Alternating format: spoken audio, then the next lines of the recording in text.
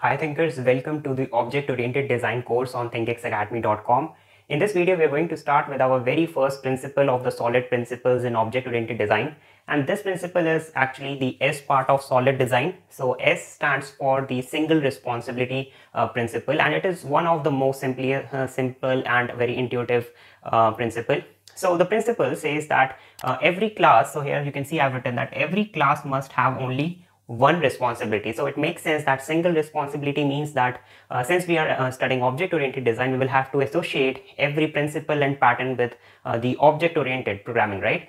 So it's all about classes and objects. So single responsibility says that every single class will have only one responsibility. So what does that mean? And what I'm going to do is, for every principle and pattern, there are 23 patterns in 5 principles. So in total, there are 28 things to learn.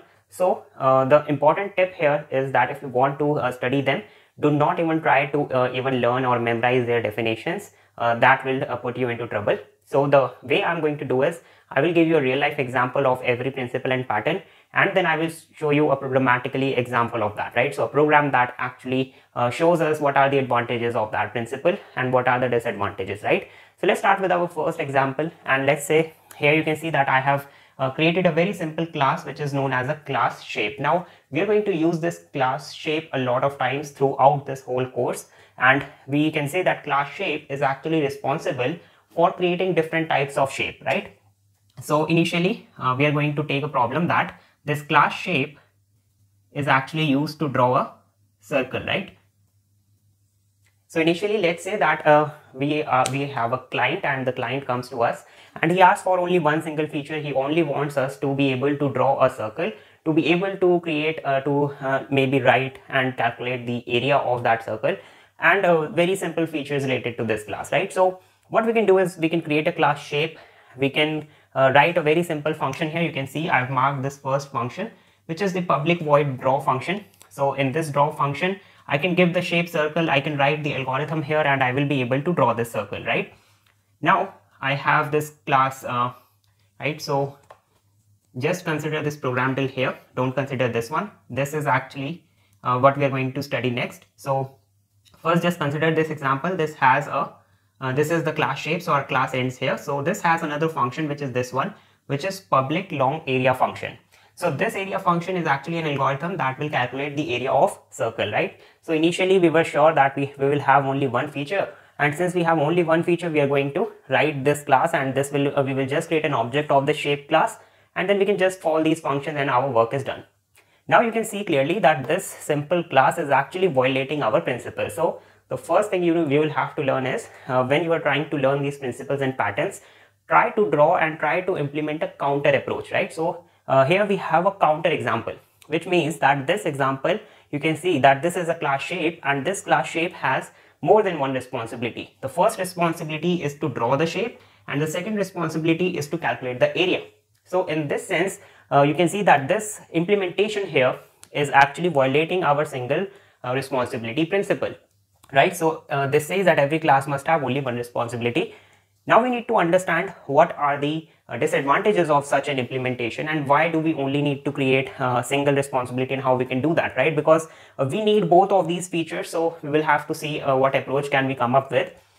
Now initially the client requested only a circle to be drawn. Now the client is actually, let's say they're getting more users, and those users want to draw more shapes. So this shape class also wants to draw a rectangle.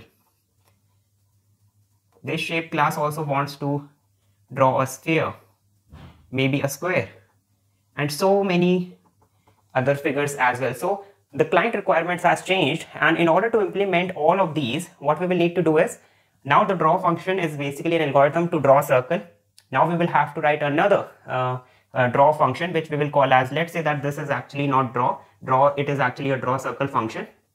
So I will write here that this is a draw circle function, and let's say this is the area circle function, right? So it was only concerned with the area circle, because every figure will have a different implementation. Every single figure will have a different algorithm to implement the algorithm for drawing the circle and to calculating the area.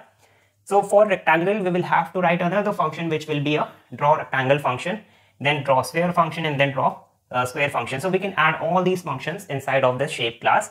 Then we can create the this object of the shape class. So let's say the object is shape, And let's say I want to actually draw a rectangle. So I'm just going to invoke this draw rectangle function, and I will get the rectangle. This is the implementation that we are doing. There is a big disadvantage. The first is the code maintainability and modification issues.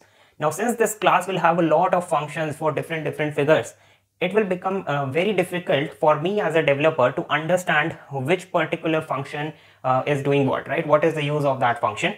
And even if I can make out with some comments and some function names, still I will have a very important issue, which is modification. So if I want to add more and more functions to these, right, to this shape class, this modification will actually take a lot of time, because we will have to think about whether the function that we are writing is not contradictory to any other function, right? So if let's say I'm writing a function something which actually calculates the area of a sphere, then to that I know that I need to actually get the radius of the sphere. So if I have one variable, I can calculate the area of sphere. Using that, I can just calculate the area of circle. So you can see that code reusability is also an issue. So I will end up writing 2 more functions. Instead of that, I could have written just one function. Now this class will have multiple functions, and maintaining such type of class, which becomes messy because you will have just one class and that class will have a lot of functions. So it becomes very difficult to maintain such type of class. Now the question is, how can we actually implement single responsibility in this example? Answer is simple.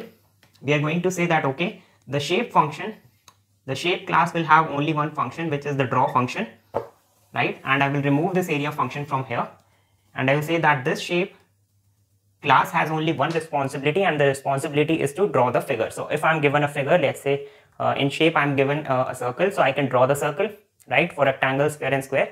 So this shape class now has only one responsibility, that is to draw the shape, right? Now I will create a separate class area to calculate the area of this shape, right? So I will give in the shape to the constructor, and here you can see I have a calculate area function. I can invoke this calculate area function by giving the shape, and this function will be able to calculate the area of this shape for me. Now this solves a lot of issues here. First of all, I know that I have a different algorithm. So whenever I want to modify the algorithm, I don't need to modify the whole class. I will just jump here to this part of the code, and then I know that yes, here is the function and here I want to do the maintenance. So if I want to add more features, I can add it.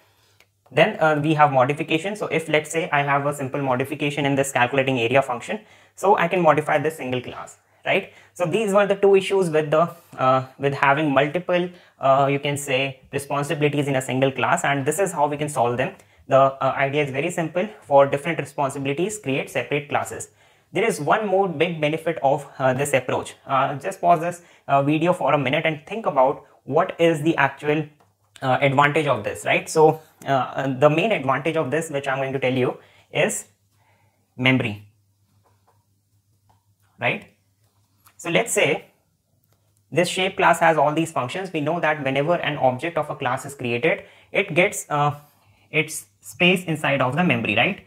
So let's say this is our main memory, and this memory will have all the objects, which is object 1, object 2 of this shape class.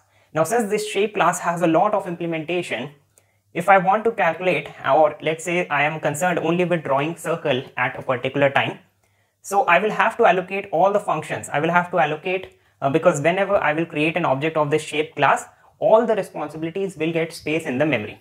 This is a huge issue. So what we want to do is, if we are calculating, if we want to calculate the area of circle, then only we are going to allocate this shape class with this area, right? So we will allocate this object of area class, and then we can calculate the area. So it is a huge advantage when we are concerned about memory trade-offs, and this will be actually a good issue, right? So we can resolve this issue by creating multiple classes that can actually perform these different responsibilities separately, and it gives us the modification and maintenance advantages. So that's all for the single responsibility principle.